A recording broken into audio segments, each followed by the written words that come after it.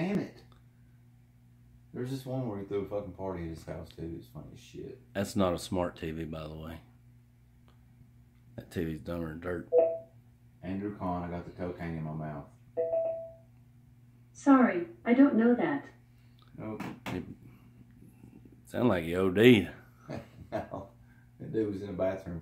He threw a house party for like 20 people. Next thing you knew, he was like 70 fucking people at his house.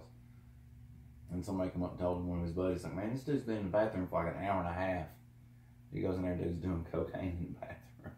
Shit. He said he went to brush the liquor off of his breath and shit, man, and his damn toothbrush was in the cocaine and he didn't know it. Fuck that.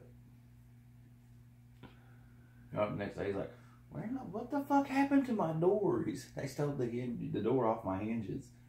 And somebody was like, you took it off. He said, and he started coming back to me. Bob the Builder. Well, that cocaine's a rich man drug. Why's all the Democrats smoking it then? I'm just kidding. I'm sure Republicans smoke it too. Kidding, not kidding.